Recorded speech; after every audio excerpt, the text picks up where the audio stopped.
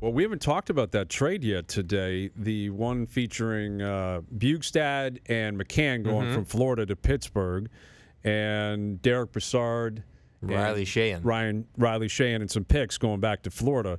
And I think what I've read is that Pittsburgh's trying to convince people that they actually like these players and that this is it, but I don't get that sense. Florida's trying to convince that. Well, is that who it is? No, okay. I think Pittsburgh is happy with Bjugstad. Really? I think he wants. I think they kind of want to. They like Bjugstad? Okay, I just assumed it was more, okay, we're clearing some money, we're going to move some things around, and then we're really going to make a blockbuster deal down the road. I just assumed I think it's the other way around. Yeah. I think 100%. It's even Dale Talon in his presser today is like, we cleared out some space for the summer.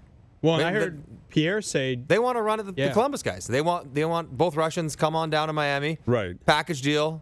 Panarin, Bobrovsky. Now you can't say that out loud, not yet, but you don't have to be. I'm sure you can filter it back channel, and they see that Florida will have a whole bunch of money.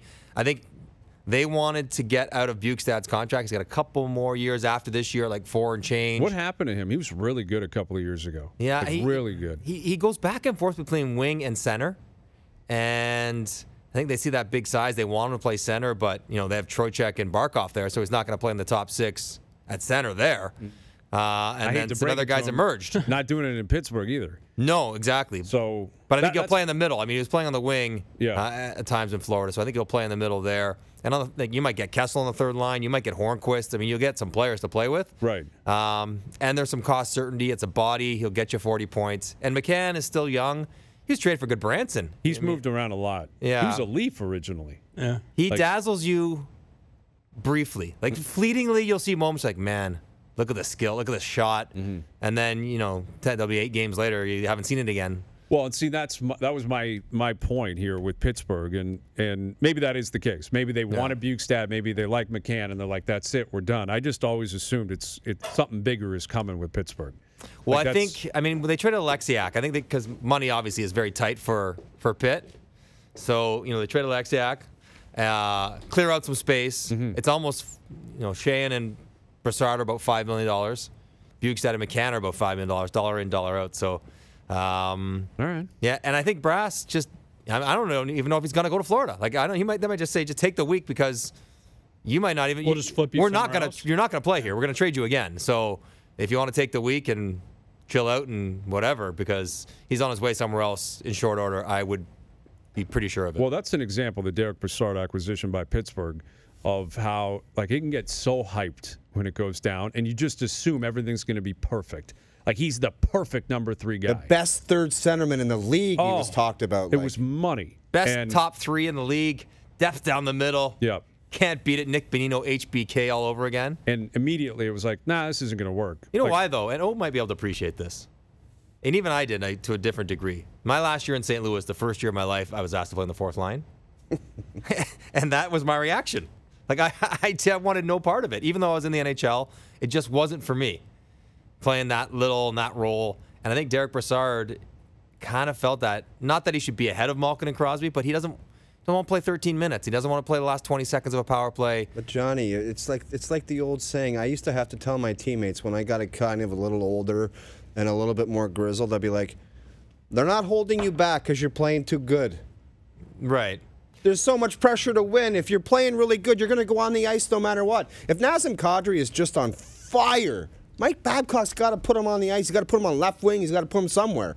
You're never held back for playing too good. And it's a tough lesson when you're a young kid because you think everybody's screwing you over. The coach hates me. The GM hates me. Wrong. You got to go on the ice if you're playing good. There's too much pressure to win. I think Brass, in his case, he's thinking, I've been around for 10 years, made a lot of money. I'm big game Brass. I played in New York. I've been in the play. I think he couldn't get to the. He couldn't get Brass my ass. Well, I don't think he couldn't get to the spot where he was in a spot to play well. And you're right. If he played better, he played more. But I just don't think he could get there. And I could listen. I played in the 4th line. I don't think he's getting any better. And I played like garbage, but I didn't care. I'm like, this sucks. And I didn't play well enough to play higher, but I was still miserable playing the 4th line. So I kind of get it. Yeah.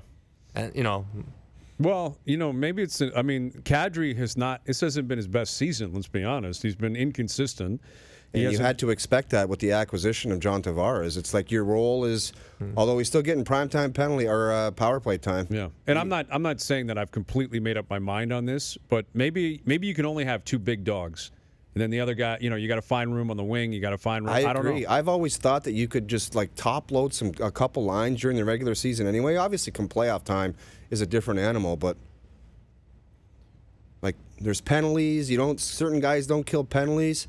You get some couple dominant, like playing against Colorado Avalanche back in the day. Yeah. It was a lot of Sakic and a lot of Forsberg. You get 46 Can you even minutes name a night. we played against them. I don't even remember who the third line centerman was. Sean Podine. I don't even know. Like, it was. I know Chris Drury came up at one point. it's But he played on the wing games, though. When he got up there with Hayduk and those guys. So. And the game's different now. It's like it's more known as a 4-line game. Everyone's got to play it so much faster, but a whole lot of Sakic and a whole lot of Forsberg, man, that's enough problems. You don't even need any more after that. No, that's right. But with Nas in Toronto, his contract's so good. Like, even if he doesn't produce the 30 that he's shown he can, like if I'm $4.5 million, you only need to put up 35 to 40 points, and you're kind of giving them value for your contract anyways. Yeah. If I'm a centerman, I'm like, I used to take a lot of faceoffs, and it was like, if it was Forsberg and Sakic, I don't want it. I don't want Tavares and Matthews all night. I'm like, what? Yeah, well, it's always been that way. Like it was Gretzky and Messier,